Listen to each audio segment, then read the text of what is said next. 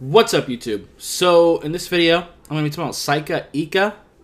I think that's how you pronounce it. Defensive lineman from Baylor. He's 6'4" and 358 pounds. He is a big-ass dude. And he's a nose tackle. That's what he is.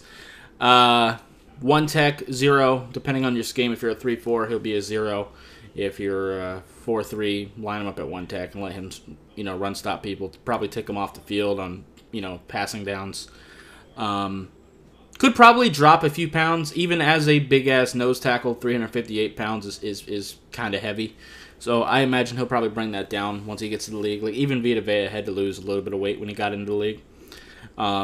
He's not going to give you very much in the way of pass rush. He does give you some. Like, he does have good effort in that regard. It's just not his game. But he does have a pretty decent swim move that he can use, which is what gives him a little bit of upside as a one-tech. But he is very good about eating up double teams.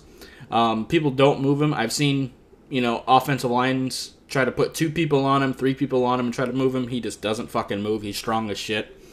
And he will also jump up and get his hands up to try to bat balls down, which is great. Strong as hell. Has some real anger to him and tenacity. And despite him being big as hell, he will run to the ball, which is awesome. I think he's a fun one-tech that can play 0 for you. I like him better as a 1 in a 4-3 type of scheme.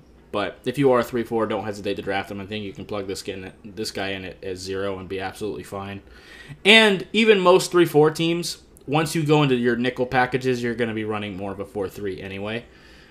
Even if your edge rushers are standing up and not with their hands in the dirt, from a blocking standpoint, it's still a 4-3. It is what it is.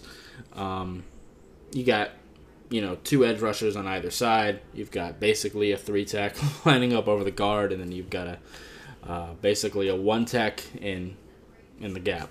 So it all ends up being kind of a 4-3 once you go into the nickel packages, which is the bulk of what the league is now.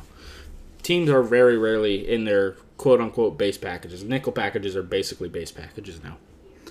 But I do like him a lot. He's not a super great athlete. Probably going to be like a 3rd or 4th round guy. He is a pretty good nose tackle, but nose tackles tend to not go super high unless you are like a Jordan Davis type of guy, and that's not what he is. He's a really solid-ass player. And he also has shown the ability to pull cloth, which is nice. So he can shed people off of him when he wants to, but for the most part, he's just going to eat up blocks. And just be a dope-ass nose tackle and free up other people. That's mostly going to be his role for you. But he does have a little bit of upside, like I said, with that swim move and that cloth pull. If people are going to put themselves out of position and lean forward or anything like that, he's very good at, taking advantage of those situations. So, yeah. Anyway, that's going to do it for this video. If you liked it, I appreciate hitting that like button. If you have any questions or comments in the comments down below, subscribe if you haven't already, and I'll see you next time. Bye, guys.